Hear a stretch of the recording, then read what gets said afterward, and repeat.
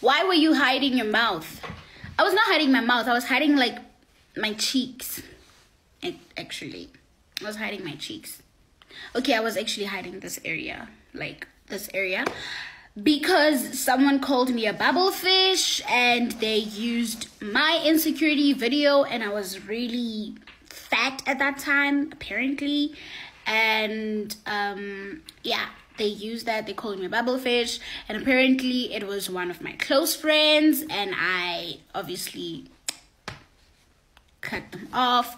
And after there, they got like, it was on Facebook. I don't know if some of y'all saw it. If some of y'all saw it. If some of y'all saw it.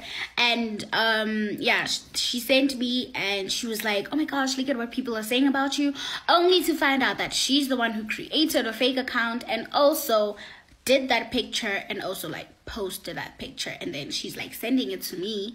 And yeah, so I stopped eating for a few days after finding out, and I don't know how I lost weight, but it was like a week.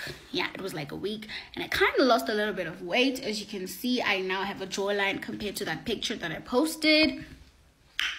And yeah, on that day, I went to school, and then one of the guys asked me, are you sick? Do you have HIV or something? Because you look so thin. And I was like, wow. So like, if I lose weight, I look like a bubblefish. I mean, if I lose weight, I look like I have HIV. If I have weight, I don't know what to say. If I have weight, I look like I am a fish bubble or a bubblefish. So I was like, okay, it's fine. Nobody has to see my face then. So I just hid my face because, yeah. And I was very